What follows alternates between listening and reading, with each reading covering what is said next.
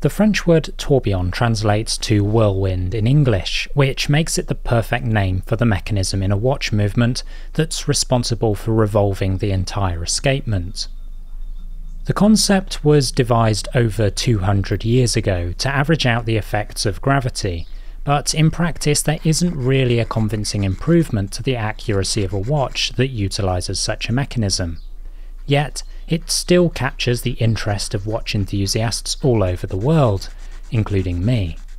In the previous video I made the tourbillon cage, which the escapement is fixed to, but mounting the escapement onto the cage is not a simple process.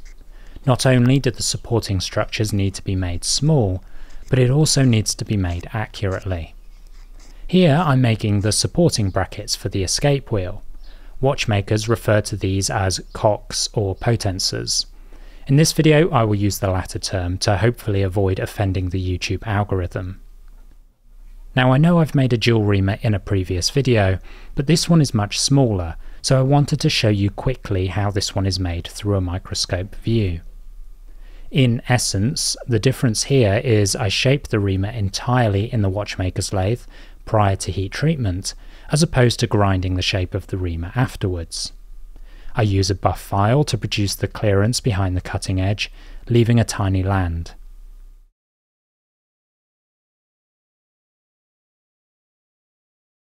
A well-made reamer leaves the hole accurately to size, which we can use to precisely mount the potence on the watchmaker's lathe to machine the underside recess.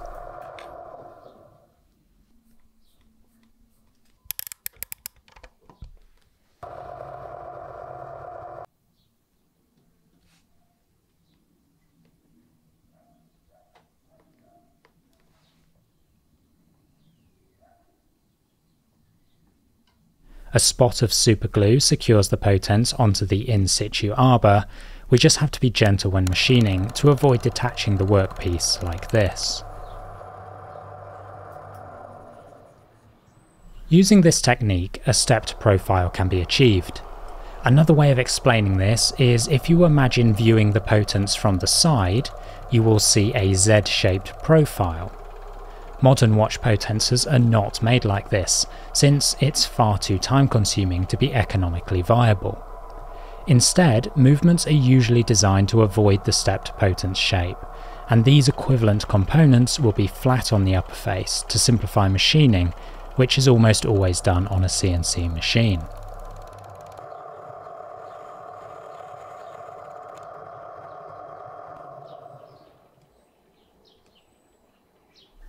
Once I'm happy with the recess depth, it's tempting to pop it off the arbor and see the result, but this is actually a nice opportunity to get some hand finishing done first with a convenient handle hold.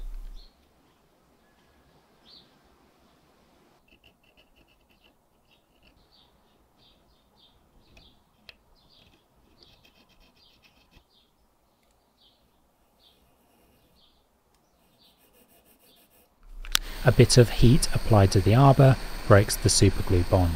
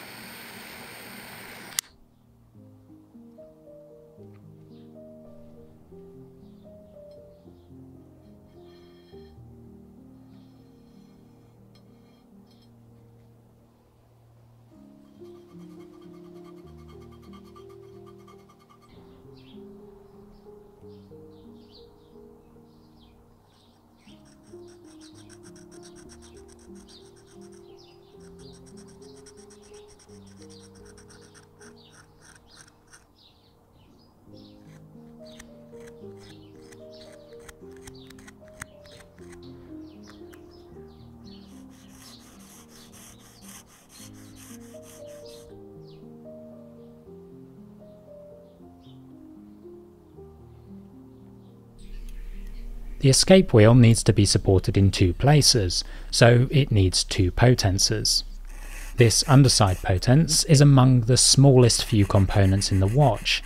It's too small to hold with my fingers when filing, so instead I use tweezers. Brass tweezers minimise damage to the part, and I don't have to worry about filing them since I can always reshape the tips.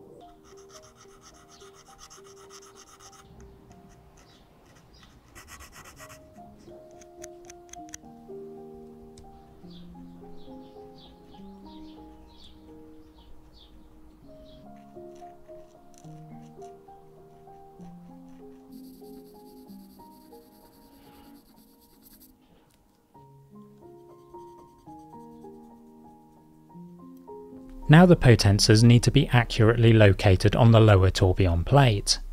While a screw provides the clamping force to hold it in position, it cannot be relied upon to locate the part properly. Instead, I use two small tapered pins per piece, measuring roughly 0.5mm in diameter. With the potence screwed roughly in place, a tapered broach is used to open up the corresponding holes to accept the tapered pins.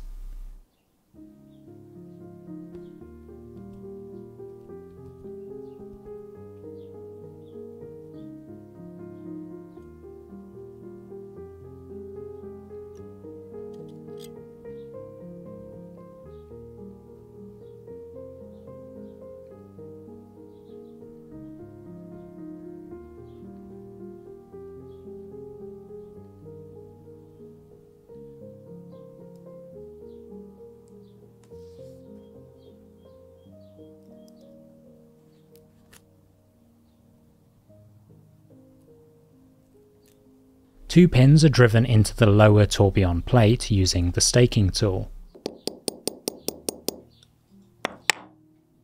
These will be permanently fixed in position, and the holes in the potence are opened out slightly so the potence can be removed when required.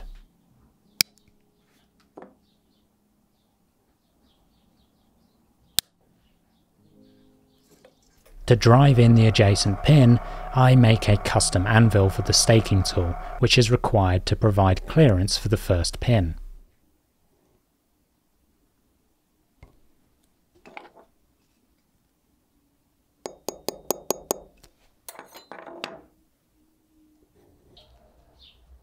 With the pins in position, they need deburring.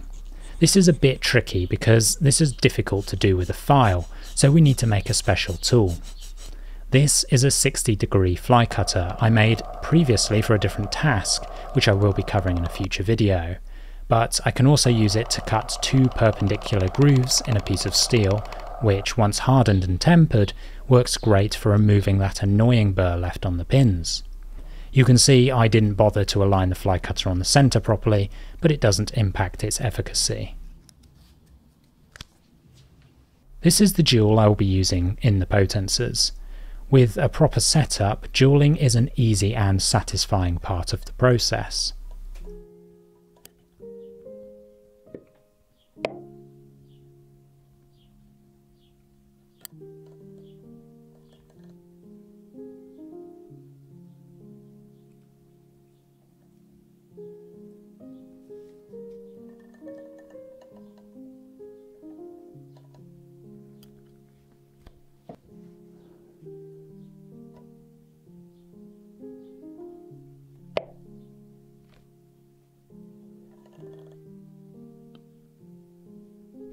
Partway through the job, I thought that it would make more sense to fix the pins in the potence and provide the sliding fit in the plate.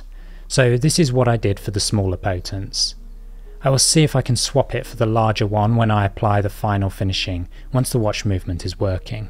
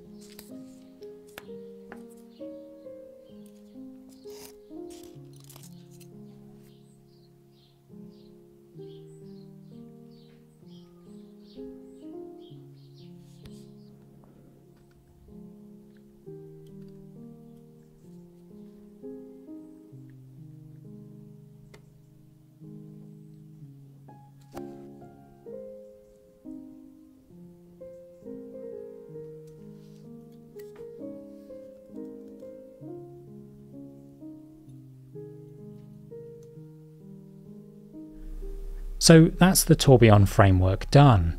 We still have the tricky escapement parts to make, but for now I've decided to give my eyes a bit of a rest and move on to some of the larger components in the watch before returning to the escapement. Thank you for watching, and thanks to our patrons who support our work. I'll see you in the next video.